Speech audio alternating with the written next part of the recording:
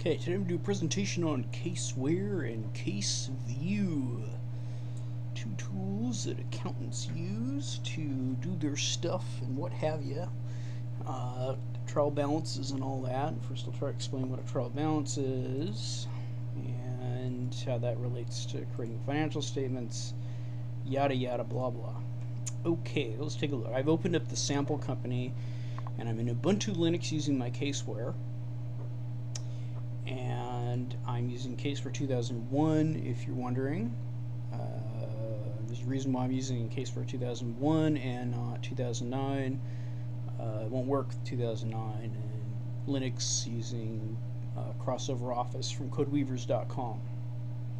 Shameless plug. Okay. So I gather if anybody's looking for Caseware in a search and finds this video, they're CPAs. If you're not a CPA and you happen to be someone that just kind of watches my videos for whatever reason,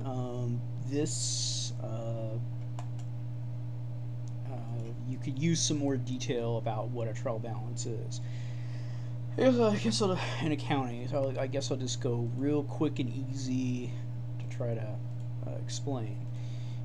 Basically, when you keep track of money, it's like physics. For every action, there's an equal and opposite reaction. So when you receive money,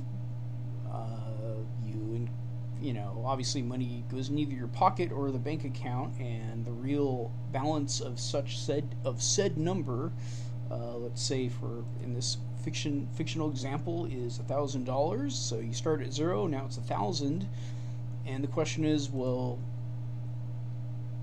why did you get that money?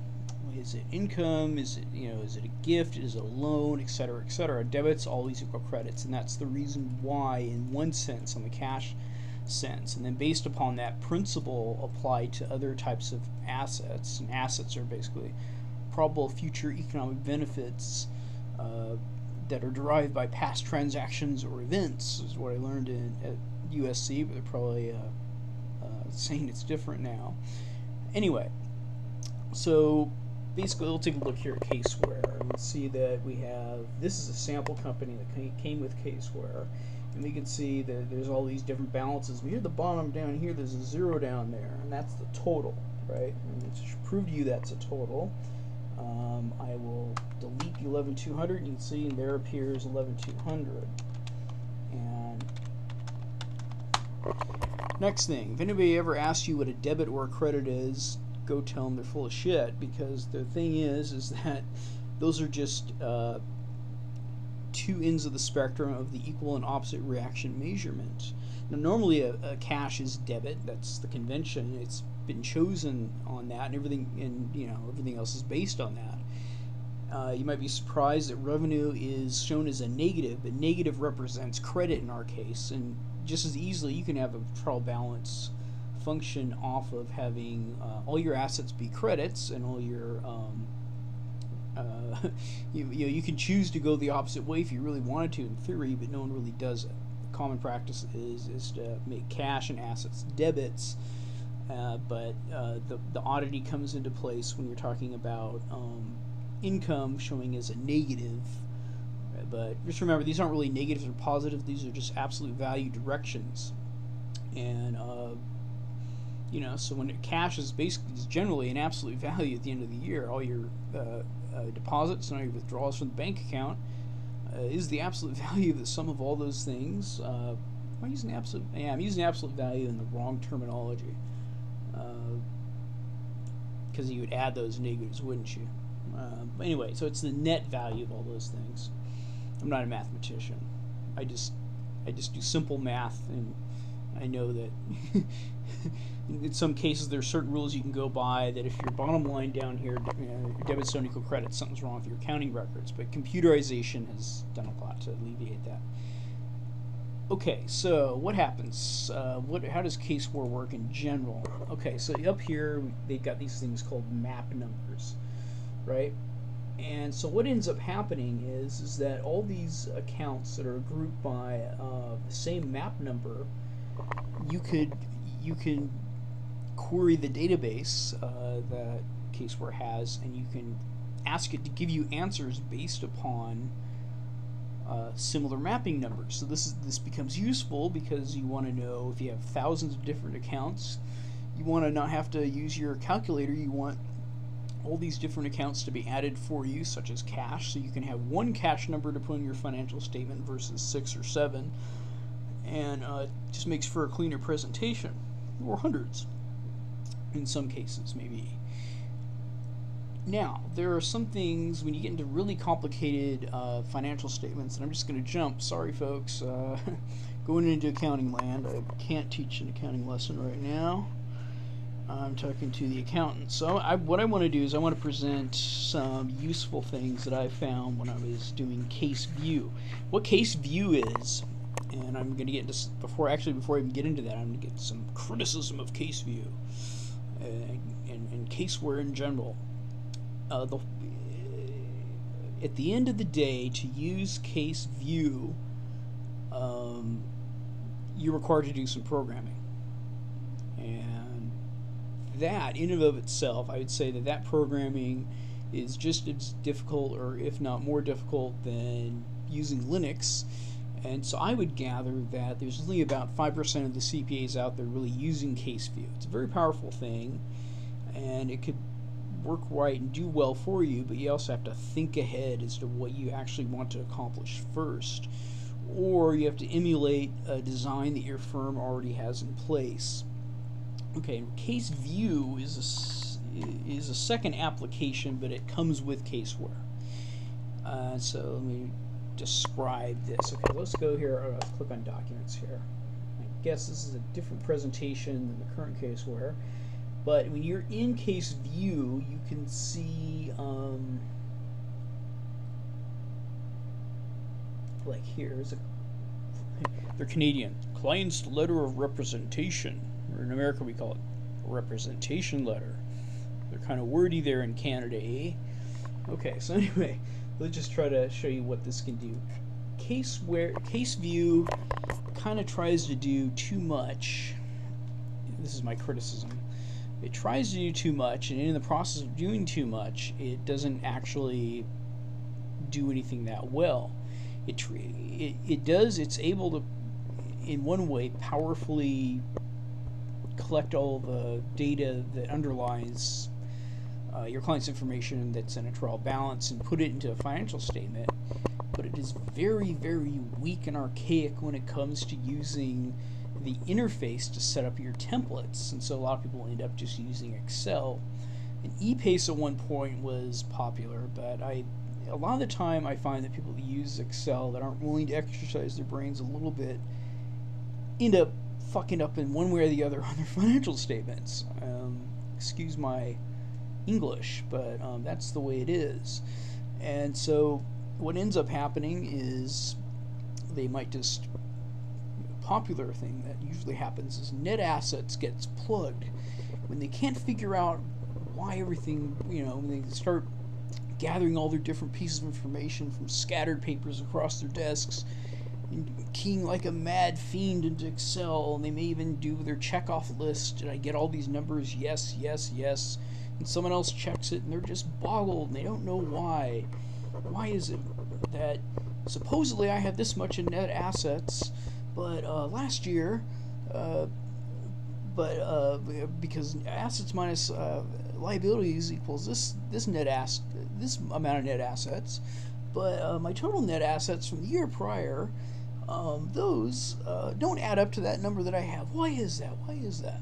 Well, and they end up saying, well, it must be that was wrong, so we'll go with this.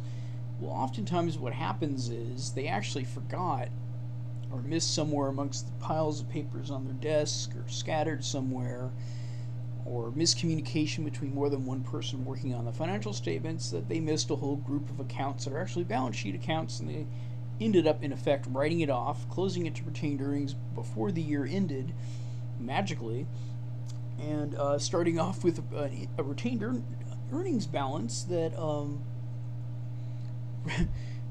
really is, at the beginning of the year, it's really partially reflective of the end of the year retained balance, retained earning balance, and the only net income they can account for makes the two tie together. It's a complicated thing to say, but it does happen often, especially when people don't. So what Caseware allows you to do is, if you've thought through your templates and your different printouts and your different designs that you use, it lets you know that you're missing something because because of the way you design it, which is of course in your hands. Let me take a look at something here. I may not have much luck. Yeah, Wine is crashing when I go into Caseview. So there's your sales point on using Linux and Wine in Caseview 01. Woohoo! So I'm going to try Caseware 98. I think it is. It might be 2000, and it may work a little better for me.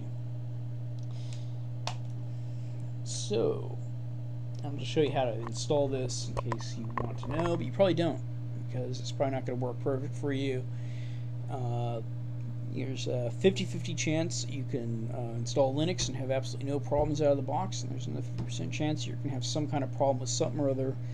So basically, if you want to just surf the web and you're in particular, if sound doesn't always work, or various things, or if you have an extra bootloader entry, yeah, use Linux, but Linux just needs just a little bit of polish and a little more cooperation amongst the developers, and they're not there. So this is not by any means a sales point. I happen to like recording my videos here because I don't have to. I'd rather just upload my videos here from Linux, and I'm just a stubborn son of a bitch. I'm going to use it as much as I can, even if it causes you and me to waste our time in the first half of my presentation. Okay, so this is how you install it. So I'm going to go into Crossover's already installed. I did a presentation on installing it somewhere in one of my things, but I'm not going to do it now. And if I didn't, too bad. Okay, select the installer, and let's see, where am I? What am I doing here? I'm going to go to my mount point, which you don't know what the hell I'm talking about, but that's okay.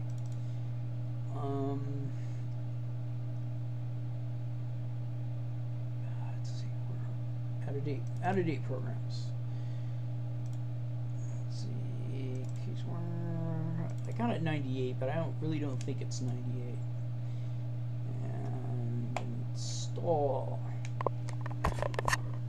Caseware. This was I checked this out probably back in 2002, and I found that I was surprised it had even set up.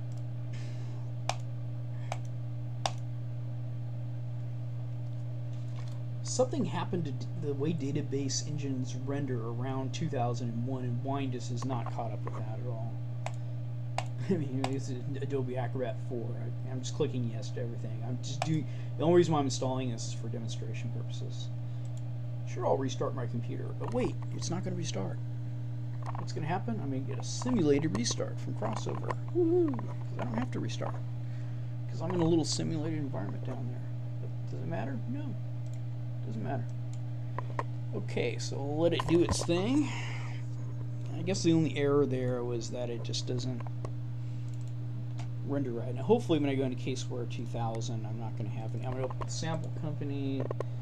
Comes with this thing, and this looks a little more. Okay, let's see. We'll find out right now if Caseview is going to run. Yes, it runs. Okay, good. Now I can show you what it is, but we're 10 years behind on the technology. But some of the principles remain the same. Okay, so here we are. What Caseware allows you to do is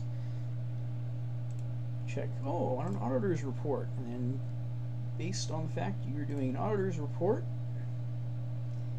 you collect an auditor's report. We have audited the blah, blah, blah. Or if you want it to be a compilation report, you like that, and you like that. We have compiled. Aha! See, so it changes things based on you don't have to keep redoing these things in theory. The problem is you got to get the programming right, and all this stuff is the engine behind it is all programming. I'm going to stop, and I'm going to get into some details I found that were useful.